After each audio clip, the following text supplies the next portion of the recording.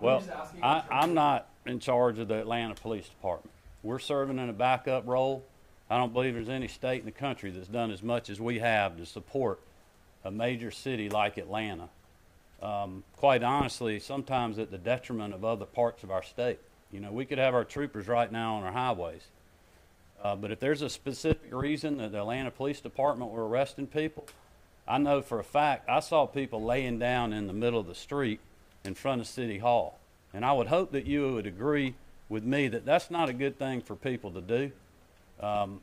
It's against the law, I would think, in the city. I know it going on the interstate is against state law. It's dangerous for the people that are doing that, and it ties up a lot of police resources to have to deal with situations like that, not to mention our friends that have been working and may have been trying to get home at that hour, who are very upset, and they get frustrated, which causes the potential protesters harm for laying in the road. And this is the point of what is so difficult about this mission that I quite honestly think citizens need to understand. We have no problem. We have supported for weeks in this state peaceful protest.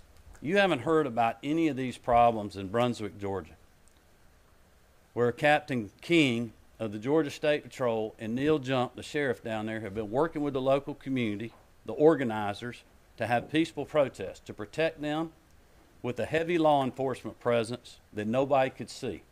So nobody felt threatened, so we could support their activities to gather and call for justice, as they should.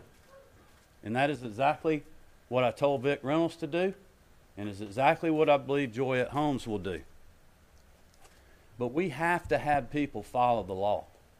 And when they don't, it puts us in a bad spot.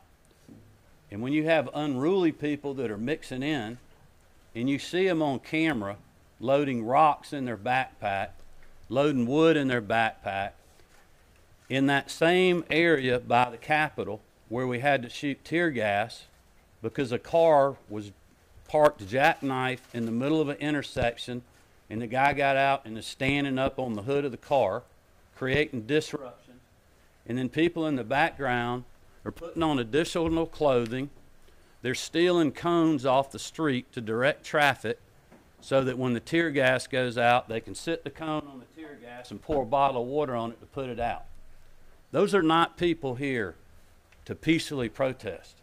They are here to disrupt, to injure the men and women that are on the streets trying to keep the peaceful protesters safe. They're carrying around gallons of milk because they're not going to run when the gas hits and go home after the curfew. They're going to go pick the gas up and throw it back at the law enforcement officials. It simply would be doing nothing if they had abided by the curfew. That is what we're asking people to do.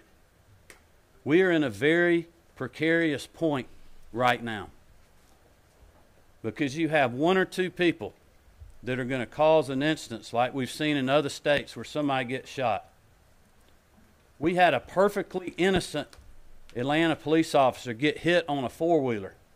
You should watch the video on Facebook. It is a miracle he is alive. And he's alive because we had the National Guard there. And their medic team got there probably in less than a minute or two, tourniqueted him, and the Atlanta police blocked every intersection to get him to Grady. And we continue to pray for him. But that is why we need people to work with us on organized, peaceful protest. And don't lie down in the street. Nobody had any issues moving around yesterday until they started lying down or getting on the interstate. I mean, that is not a safe environment. It's not safe. It's not fair to other citizens who are trying to get home or trying to get their kids out of harm's way.